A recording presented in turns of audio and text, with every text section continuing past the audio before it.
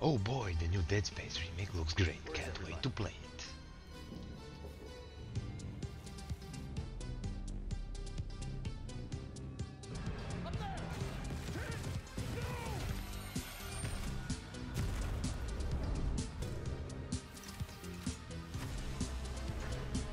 This transformation, it's remarkable.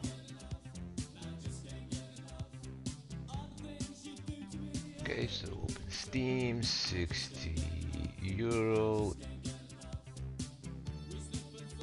Let me just check my wallet. What do I do, Lord? Destroy the child. Corrupt them all.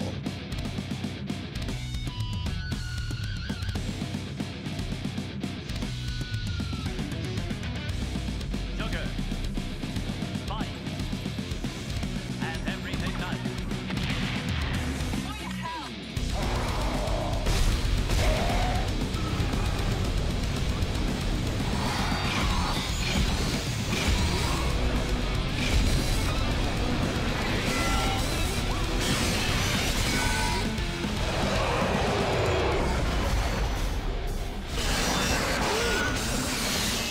Good, good.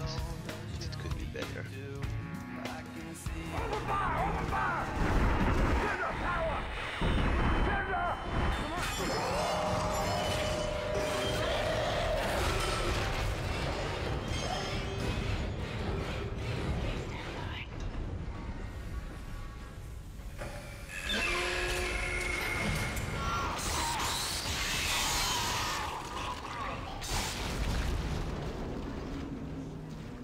Okay, so how do we do this? Well, the first thing we need is the Dead Space mousefix. You can see the link here, and I'll put the links in the description. Basically, just download this and then unzip the DLL in your Dead Space folder. Right-click on the desktop to go to NVIDIA control panel, then under Manage 3D Settings, go to Program Settings and select the Dead Space exe.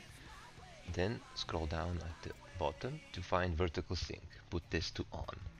This should make you have like smooth 60 FPS. In my case, I think it is even 75. Widescreen Fixer is a little program that will run in parallel, and it allows you to change the field of view on your character. Note it has to be running in the background, and by default you will only see changes when you press the multiplication key on your numpad. Didn't play with it much. I think it might make the game a bit easier since the necromorphs will be having a harder time sneaking up behind you.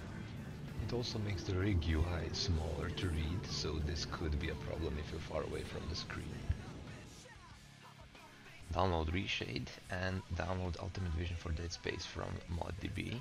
This is the preset I used, and basically in Reshade just select everything and click next until it's done.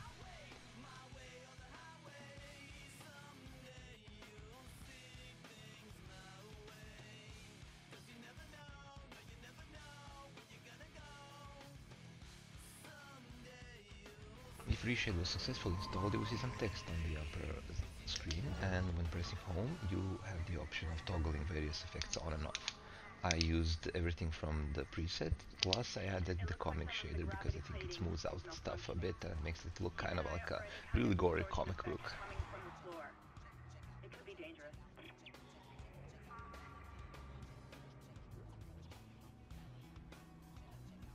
Personally, I really like how it looks now, and I'll probably do another playthrough with this on.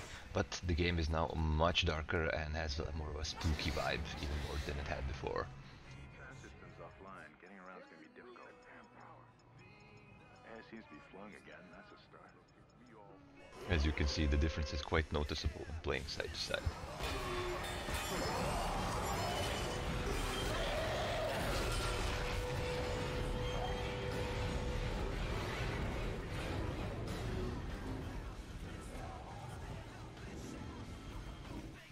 If you want to play this on TV with a wireless controller, it is also possible. I use the PS4 controller with DS4 Fix. I will link this in the description. It takes a bit of setting up, but it works. And connected it via Bluetooth. I had one problem, that the game was extremely laggy and choppy, the input was non-responsive. The fix for this was basically to not just duplicate the laptop screen, but to use it as an extended screen, and then set this screen, the TV now, to be the primary screen. After that, everything worked fine.